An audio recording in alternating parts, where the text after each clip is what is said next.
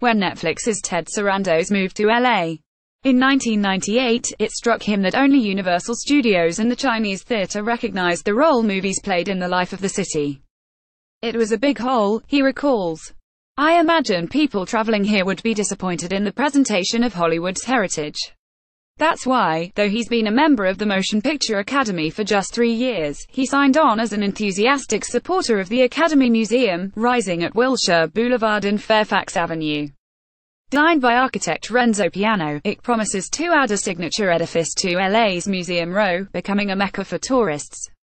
And museum director Kerry Brougher also envisions it as a creative gathering spot, a focal point for the film community.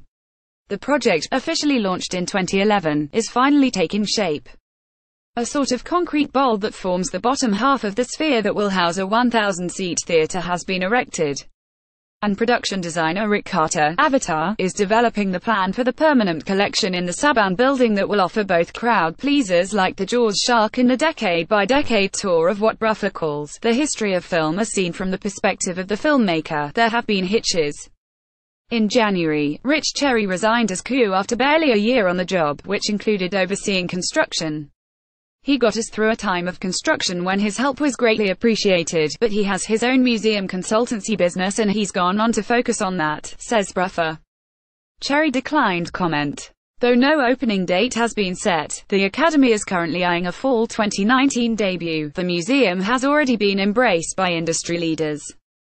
NBC Universal Vice Chairman Ron Meyer has come aboard as chair of the new Board of Trustees, which includes such names as Tom Hanks and designer Diane von Furstenberg. Our main priority now is to help Bob Iger, who heads the Capitol campaign, close out the fundraising, Meyer says. About 80% of the $390 million goal has been raised. As the board's vice chair, Sarandos played a key role in courting Cheryl and Haim Saban, whose $50 million donation is the largest the project has received. Other major contributions have come from David Geffen, $25 million, and the Dali and Wonder Group, $20 million.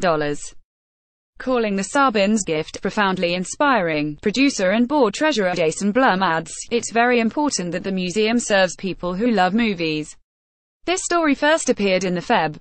28 issue of The Hollywood Reporter magazine. To receive the magazine, click here to subscribe.